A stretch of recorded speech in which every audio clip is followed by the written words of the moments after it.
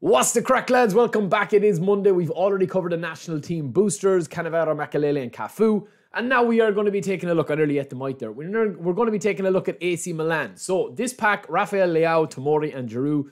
I think LEAO is potentially going to be the meta buster. He is amazing. His stats are ridiculous. We are going to be trying to spin for him as well, either on Monday's live stream or else during the week, maybe for Thursday, because these packs are on until next Monday. Now there's 7 days left in these, or 6 days including today. So we will start with Giroud, right? Giroud is not going to be the best type of player in this, even with his booster. He does get a striker's instinct booster. We've seen this a few times before. I do feel that his best ability is going to be an impact player. There are certain players that are like starter, god tier, or like really good. And then there are certain impact players that are god tier. And I think Giroud does fit that bill. He's something different. He's able to bang in goals. He's got a nice couple of skills. He's got one-touch pass, first-time shot, aerial superiority, and acrobatic finishing. And of course, super sub with fighting spirit. He doesn't have one-touch, or he doesn't have, he does have heading. Sorry, boys, I didn't see that at the top there.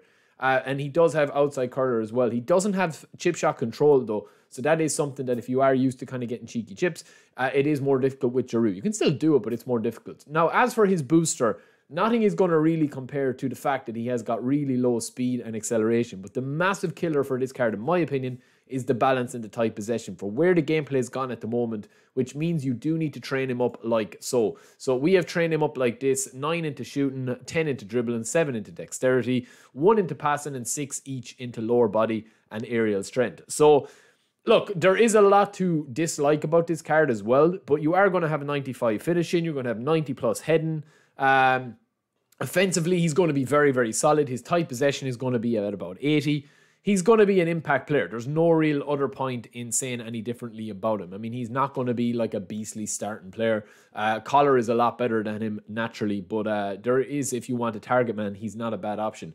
Now, there are a couple of other players in here as well that are worth looking at. You've got Moignan, you've got Hernandez, you've also got Chukwueze, Musa. This guy, Musa, looks beastly. I will go through all of these in a separate video because there are some really nice things to say about these cards. I mean, especially Musa, he's got 32 levels. We had a free player, Musa, with the festive deal or the festive chance deal.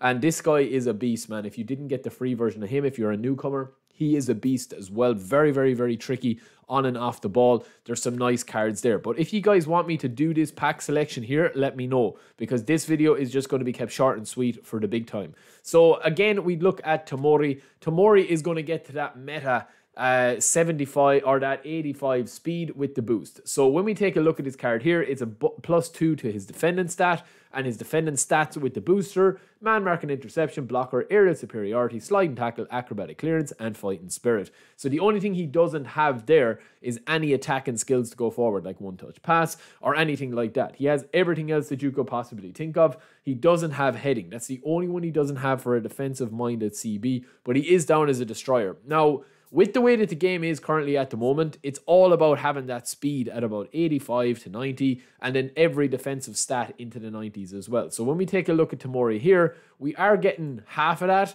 but we're not getting the full amount, right? So, for example, we are with the boosters there and everything, we are going to be getting, 80 plus speed and 90 in every defensive stat. But I just feel like that he's just not where he needs to be. I think if you are going to be spinning for this pack, and it's why I'm not really taking this pack, into consideration too much, is that you can get a lot of these. I mean, you shouldn't really be spinning this pack for any of these players, and I include Giroud and Tomori in this, or Hernandez, who's got a fairly beastly card. I don't think you need to be, spinning for any of these, because there's GP alternatives, there's different guys that you can get off the match pass that are a lot cheaper, and you won't have to take the chance of going deep.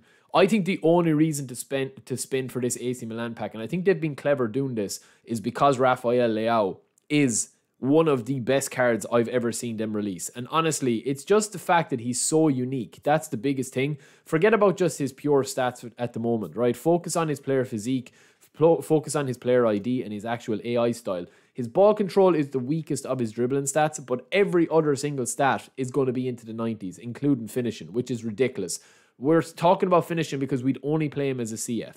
You have also on top of that, you've got double touch, you've got soul control, you just throw on flip-flap on him, and you've got your ball roll on a player that's 188 centimeters. He's strong, he's physically very, very, very, very strong, and of course, he's very quick. So that's going to be a lethal combination. But the biggest thing about this Rafael LEAO, in my personal opinion, from having played with a lot of cards like this, is how unique he is for his balance between tight possession, acceleration, and balance for his whole playing play style this size. I mean, he's a big unit. He's a lot bigger than the likes of Messi or some of those players. So he can play that run and gun while having the physicality of a DMF, such as Vieira, to be able to throw people off the ball, but also have that speed and that blistering pace on and off the ball. So it's a ridiculous card. Obviously, if you wanted to train him up, if you do get him, it's going to take a bit of luck if you do get him. But yeah, I definitely feel like he's worth it. That's the build that we've gone for: 9 into shooting, 10 into dribbling, 11 into dexterity, 5 into lower body. And then that is going to give you this card here with all the boosts and everything. It's going to be literally acceleration maxed out, balance nearly maxed out, speed into the 90s with dribbling, ball control, and tight possession all into the 90s, and finishing into the 90s. He's got 31 levels.